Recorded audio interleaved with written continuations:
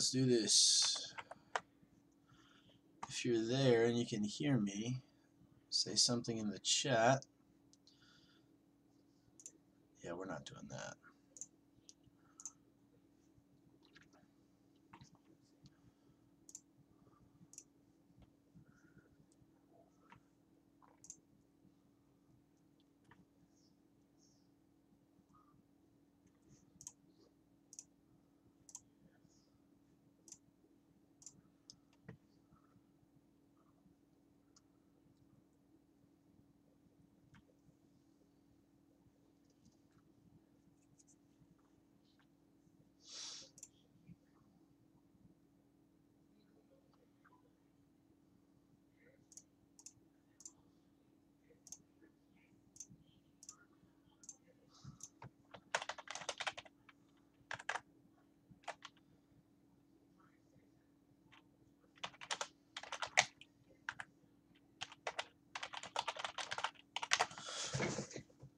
Perfect. All right.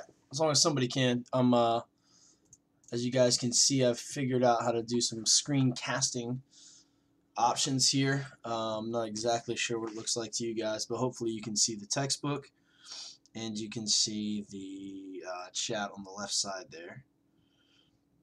And then I might show up in a tiny part of this whole thing somewhere. All right, let's do this. All right, so we're picking up where we left off. Tonight's a short reading focusing on the alternatives to absolutism. What this means is not every place went absolutist. That's what we talked about the other day. Some places had people who fought back, like Russia, and that did not work, and absolutists won. But in other places, you're going to see them try to do this, and then they're not going to work out. So England is definitely the more important of the two here. Between England and the Netherlands. So we'll focus on them, but it's only about 7 or 8 pages. So let's just get to it. All right, so starting on page 489, we're underneath the heading Alternatives to Absolutism in England and the Dutch Republic.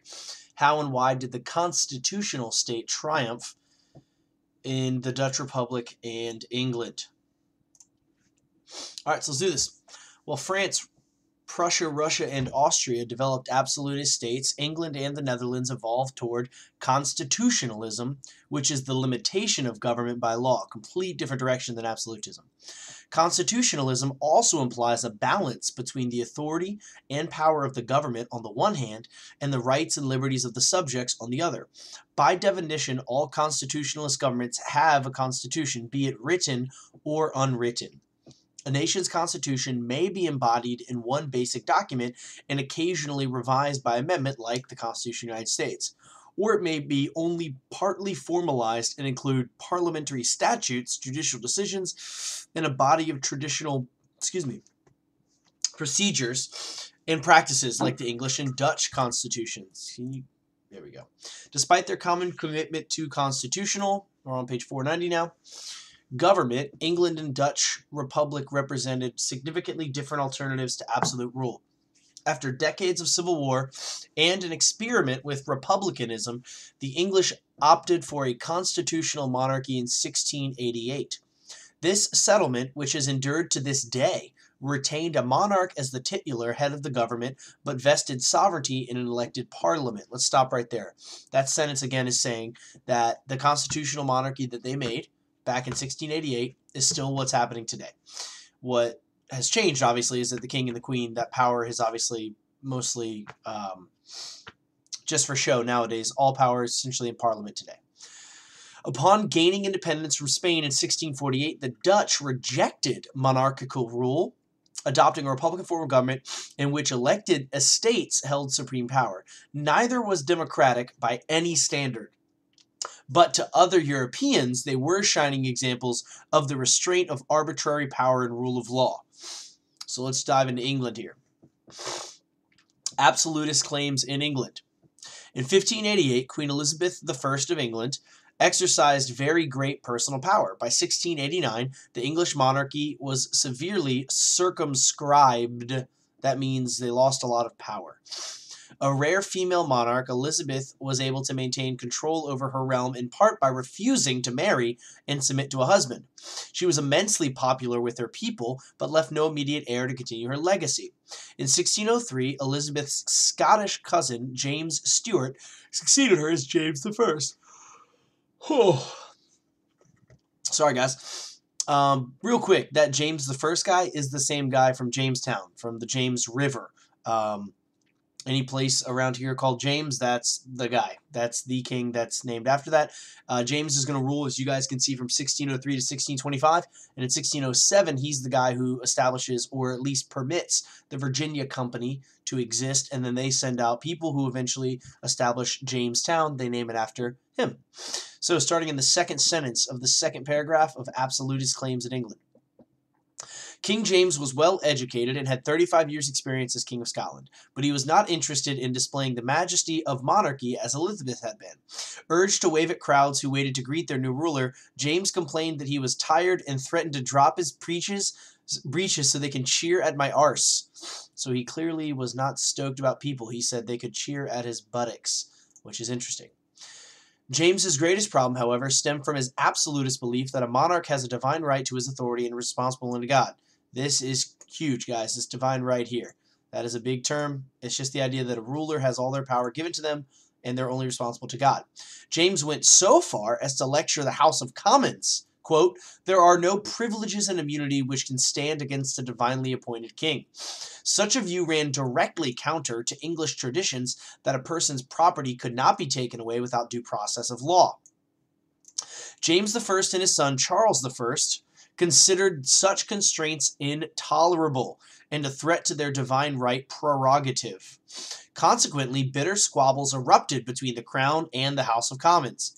The expenses of England's intervention in the 30 Years' War, through hostilities with Spain and France, only exacerbated or made worse tensions. Charles I's response was to refuse to summon Parliament from 1629 onward. That's not good. Charles is not going to end well. Relations between the king and the House of Commons were also embittered by religious issues. In the early 17th century, growing numbers of English people felt dissatisfied with the Church of England established by Henry VIII. Many Puritans believed that the Protestant Reformation of the 16th century had not gone far enough. They wanted to purify the Anglican Church of lingering Roman Catholic elements. They wanted to get rid of, for example, elaborate vestments, clothing, robes, things like that, and ceremonials, bishops, and even the giving and wearing of wedding rings. They thought that was over the top. Interesting. James responded to such ideas by declaring, quote, "No bishop, no king." So he pretty much said, if you get rid of bishops, you get rid of the king, and you can't get rid of the king, so the bishops are going to stay. For James, bishops were among the chief supporters of the throne.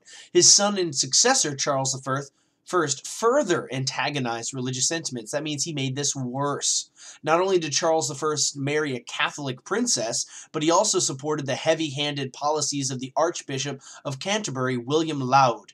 In 1637, Laud attempted to impose two new elements on church organization in Scotland. A new prayer book modeled on the Anglican Book of Common Prayer, that was written by, I believe, Thomas Cranmer, we learned about, and bishoprics. Bishoprics. I have no idea what that is. Has anyone ever heard of that in their life? Bishoprics. Ooh, look up Wikipedia. That's nice. It's another word for a diocese. Oh, it's just a district, kind of like a state. So he said pretty much the bishops were in charge of this group, this organization of land. All right.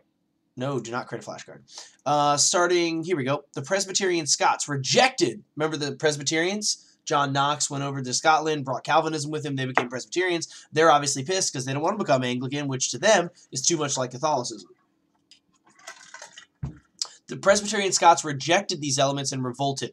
To finance an army to put down the Scots, King Charles was compelled to call a meeting of Parliament in November of 1640.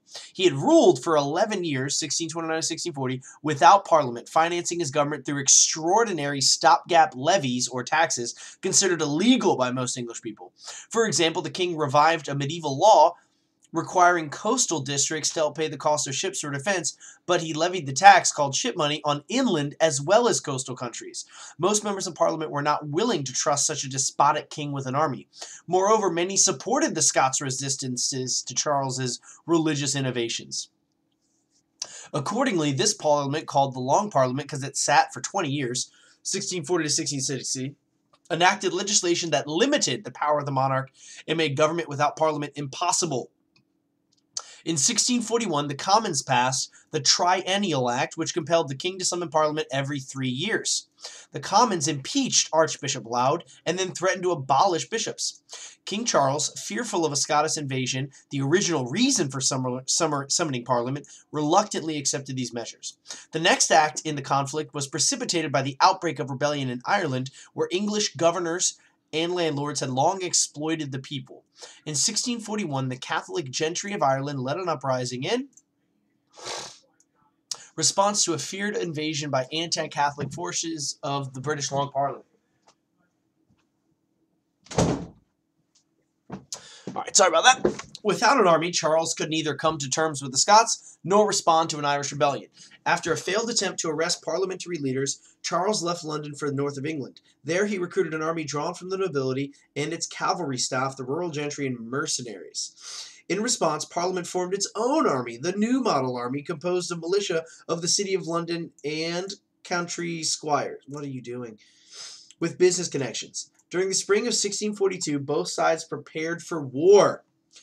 In July, a linen weaver became the first casualty of a civil war during a skirmish between royal and parliamentary forces. So we got one side, the royal side, that supports the king, and the other side, the parliamentary side, that supports, of course, Parliament. Excuse me. You have this map right here about the English Civil War, and you guys can see how centered around London was the parliamentarians, and then the royalists got the orange there. So here we go.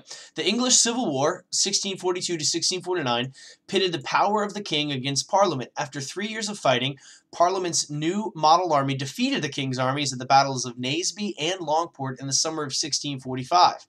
Charles, though, refused to concede defeat. Both sides jockeyed for position, waiting for a decisive event. This arrived in the form of the army under the leadership of Oliver Cromwell, a member of the House of Commons and a devout Puritan. Remember, kids, Puritans are people who do not like the Anglican Church. They think that the Anglican Church is still too similar to Catholicism. They want to purify it, hence the name Puritans. These are the same Puritans, or beliefs that these guys held, that are going to end up in North America at New England. That's like Plymouth Rock and the Mayflower, and the Puritans end up over there, and they institute their own religious theocracy. It doesn't go well if you don't believe what they believe. They are not tolerant whatsoever of religion that isn't their own. In 1647, Cromwell's forces captured the king and dismissed anti-Cromwell members of Parliament. That's not good, so they're trading one king for another guy who kicks out anybody who doesn't agree with them. In 1649, the remaining representatives, known as the Rump Parliament, put Charles on trial for high treason. Charles was found guilty and beheaded on January 30th, 1649, an act that sent shockwaves around Europe. So what's going to happen now? Cromwell and puritanical absolutism in England. So this is going to talk about how England became an absolutist state under the leadership of Cromwell, but eventually they do fall on the side of constitutionalism, but they're still working out the kinks. Let's keep going here. With the execution of Charles, kingship was abolished. The question remained of how the country would be governed. One answer was provided by philosopher Thomas Hobbes. Super important person, guys. Thomas Hobbes here, guys. Super important. He's going to come up now. He's going to come up later. Thomas Hobbes is a big part of the United States ideas of government. He writes a book called Leviathan, which we'll get to down here, okay? Just you need to know Thomas Hobbes. You got to know him. Hobbes held a pessimistic view of human nature and believed that, left to themselves, humans would compete violently for power and wealth. The only solution, as he outlined in his 1651 treatise, Leviathan, was a social contract in which all members of society placed themselves under the authority of the absolute rule of a sovereign who would maintain peace and order. So the idea he argues is that humans are terrible, and we need somebody strong in charge to make sure we don't kill each other. And so how much power should that person have? Absolute power. So Thomas Hobbes supported the idea of absolutism. So, picking back up. Hobbes imagined society as a human body in which the monarch served as the head and the individual subjects together made up the body. Just as the body cannot sever his own head, so Hobbes believed that society could not, having accepted the contract, rise up against its king. That's obviously not going to work. Hobbes's longing for a benevolent absolute monarch was not widely shared in England. Instead, Oliver Cromwell and his supporters enshrined a commonwealth or republican government known as the Protectorate. Theoretically, that's a keyword meaning. Theoretically is a keyword meaning this is not actually going to happen, but this is what they thought would. Theoretically, legislative power rested in the surviving members of Parliament, and executive power was lodged in a council of state.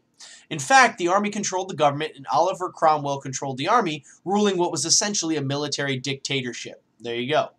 The army prepared a constitution, the instrument of government in 1653, that invested executive power in Lord Protector, who was Cromwell, and a council of state.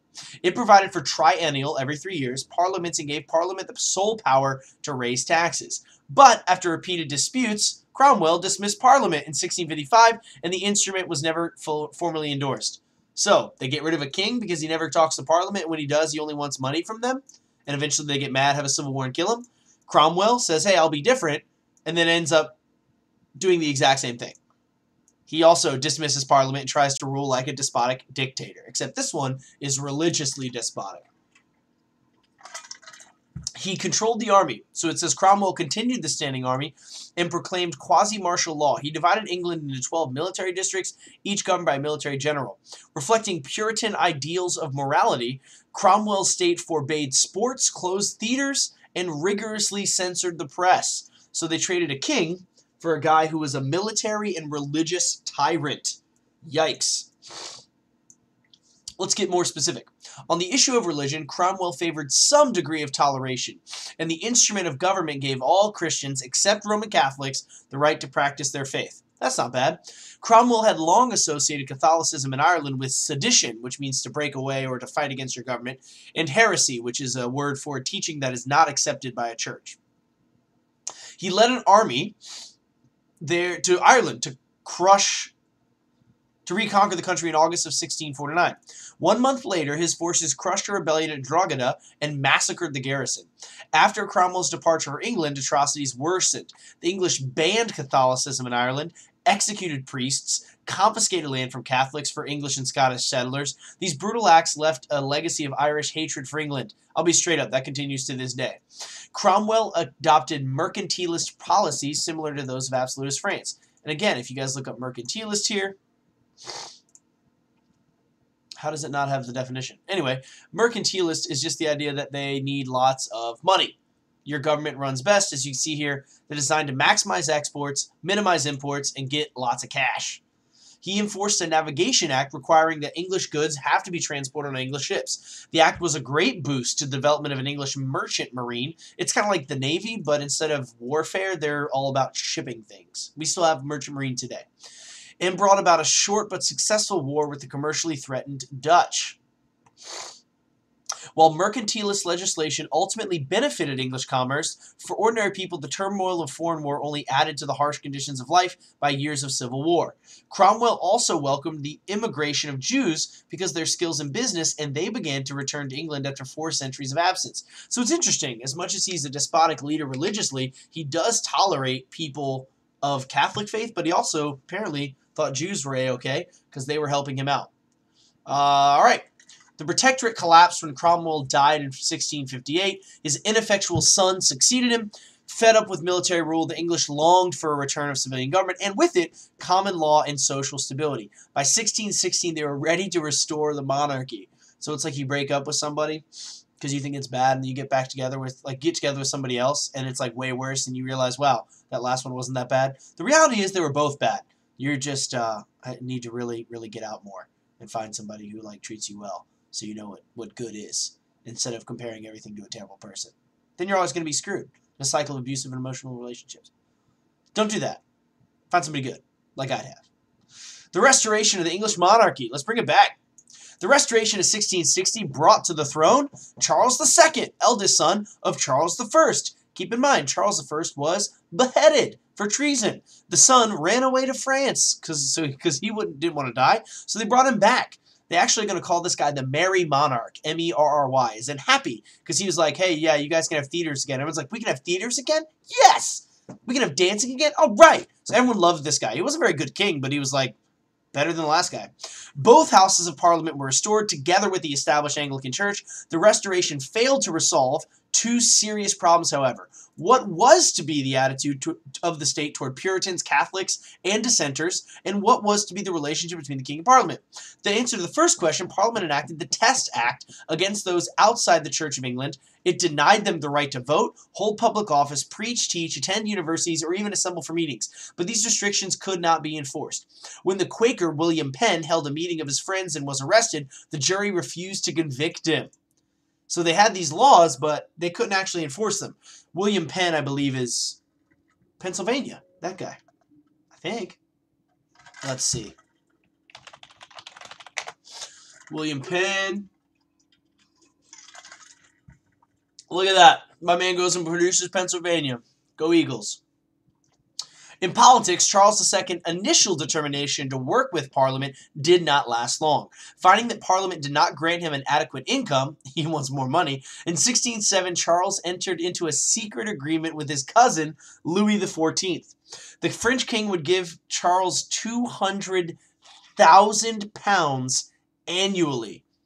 Let's see.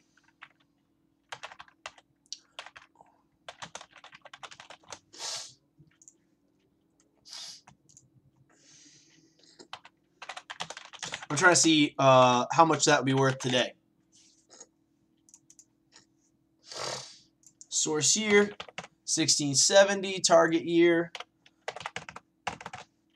Convert. That's $47 million in today's money a year. Good God.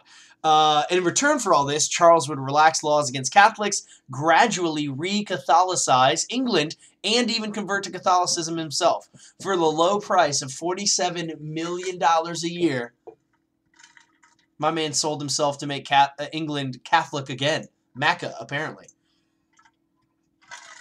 However, when details of the treaty leaked out, a great wave of anti-Catholic sentiment swept England. When Charles died and his Catholic brother James became king, the worst English anti-Catholic fears were realized. In violation of the Test Act, James II appointed, so it went James, then Charles, then James. Good Lord, this is complicated. In violation of the Test Act, James appointed Roman Catholics to positions in the armies, universities, and the local government. When these actions were challenged in the court, the judges who James had appointed decided in favor of the king. See, that's garbage, because the law said that those people weren't allowed to be there, and the judges just said, hey, we don't care what the law is. James and his supporters opened new Catholic churches and schools and issued tracts promoting Catholicism, attempting to broaden his base of support with Protestant dissenters and nonconformists. He said religious freedom to everybody.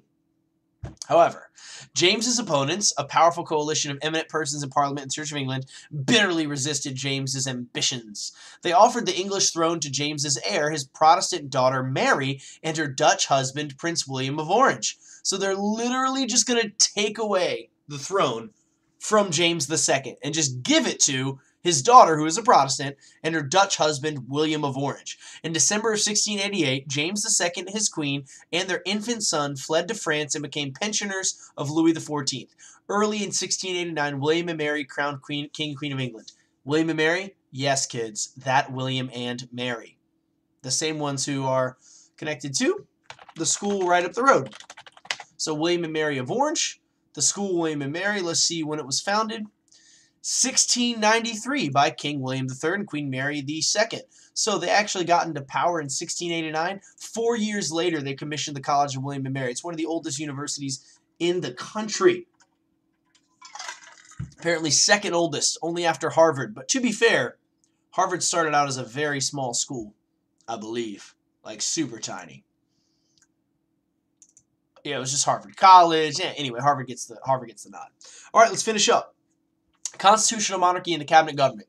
The English called the events of 1688 and 1689 the Glorious Revolution because they believed it replaced one king with another with barely any bloodshed. That's what I heard growing up. In truth, William's arrival sparked revolutionary riots and violence across the British Isles and in North American cities such as Boston and New York. Uprisings by supporters of James, known as Jacobites, occurred in 1689 in Scotland.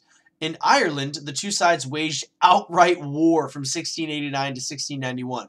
William's victory at the Battle of the Boyne and the subsequent Treaty of Limerick sealed his accession to power. There's also a later on Battle of Culloden. This is a very famous battle in Scottish history where Jacobite forces of Charles Edward Stuart were defeated by William Augustus, and the Scots never again were able to support them. They lost power and they became essentially a vassal state of England. In England, the revolution represented the final destruction of the idea of divine right monarchy. The men who brought about the revolution framed their intentions in the Bill of Rights, which was formulated in direct response to Stuart absolutism. Law was to be made in Parliament. Once made, it could not be suspended by the Crown. Parliament had to be called at least once every 3 years. The independence of the judiciary was established, and there was no standing army in peacetime. Protestants could not possess arms, but the Catholic minority could not. Protestants could possess arms, but Catholic minority could not. No Catholic could ever inherit the throne. Additional legislation granted freedom of worship to Protestant dissenters, but not to Catholics. William and Mary accepted these principles when they took the throne, and the House of Parliament passed the Bill of Rights in December 1689. The Glorious Revolution, the concept of representative governments, found its best defense in the political philosopher John Locke. John Locke, just like Thomas Hobbes, kids, super important. You have to know this guy. Big, big, big deal. He's the guy who phrases are inside of our own Declaration of Independence Constitution. All right? So he wrote something called the Second Treatise of Civil Government. Locke maintained that a government that oversteps its proper function, which is to do what? Protect the natural rights of life, liberty, and property. Thomas Jefferson's going to change that word about 76 years later into Pursuit of Happiness, becomes a tyranny.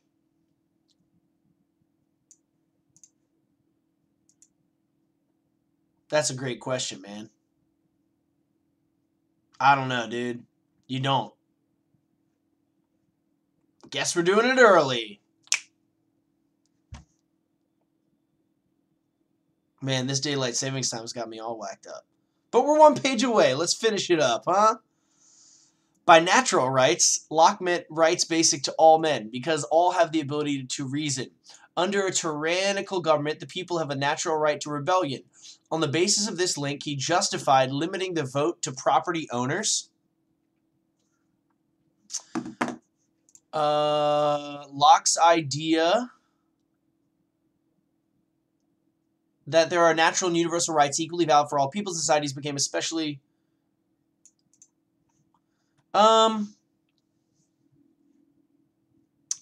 I would say no. I mean, you hear the idea that, to Nico's question he asked, would firearms be considered an invention on the same level as the printing press? I mean, yes and no. I don't know. That's a hard question. I would say no, because again, you've heard pen is mightier than the sword, and the idea that you can spread ideas through the printing press is pretty powerful. You know, you can kill a whole bunch of people, but if the ideas of what they had persist, then that is always going to continue, you know? But yeah, obviously firearms are a big deal. But by this point in history, a lot of people have firearms. So it's not necessarily about who has guns so much as it's about who has more guns. All right, American colonists also appreciated his arguments that Native Americans had no property rights since they did not cultivate the land, and by extension, no political rights because they possessed no property. Yikes. The events of 1688 and 1689 did not constitute a democratic revolution. The revolution placed sovereignty in Parliament, and Parliament only represented the upper classes. The age of the aristocratic government lasted at least until 1832, and in many ways until 1928 when women received full voting rights. In the course of the 18th century, the cabinet system of government evolved. The term cabinet derives from a small private room in which English rulers consulted their chief ministers. In a cabinet system, the leading ministers, who must have seats in and the support of a majority of the House of Commons, formulate common policy and conduct the business of the country.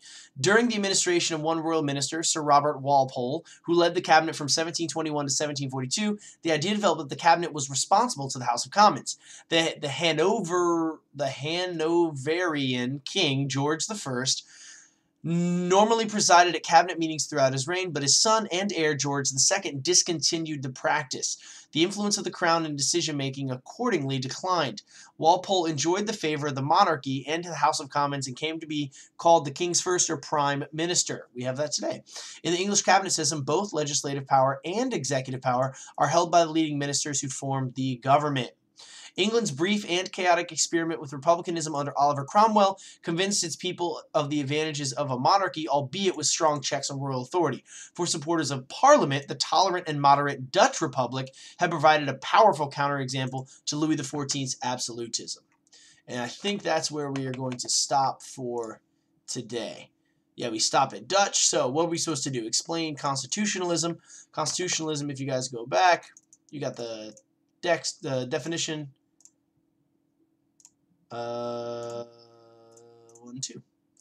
Definition of constitutionalism should be right here. And you get a whole breakaway here, right? Constitutionalism, form of government, power limited by law. Divine right of kings is simple. These people believe they were quite literally above the law. They only answered to God himself. That's going to be found right here. James said there are no privileges, right? He believed he was only responsible to God. He's not the only one to believe that. Break down the English Civil War, timeline events. Yikes, it's a lot, kids. I would definitely go through and just highlight the events or find a timeline of one. Maybe I'll post one. And what was the Glorious Revolution? Why was it glorious? Well, that's easy because they didn't like the king and they just asked somebody else to take over, and they did. And the violence was lower than they expected, so they said it was the Glorious Revolution. Again, that can be found on page 494. Lots written about that. But that's how we get William and Mary, kids, which is interesting. Yeah, to your point, though, yeah, obviously I have my days a bit mixed up, you guys. Tomorrow is a B-Day, so this is not – you don't need to read this until the 6th. And then the next reading would be the 8th. So I'm going to update that in Schoology now just to make sure we're all on the same page. Obviously, anybody who's watching this later, you now know why what's going on is going on. So I don't see you guys again until the 6th. And then that would be the 8th. And then we'll get to the Dutch Republic. We probably could double up on that, but we'll just stop right there. All right, hopefully that worked out okay. Any last minute questions to anything? Hopefully it's all good. Everybody's good with the book. English Civil War. Let's look up timeline.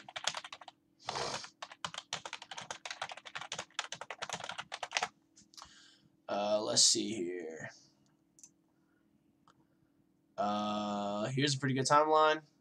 This one's really in-depth. Like, way too in-depth, actually.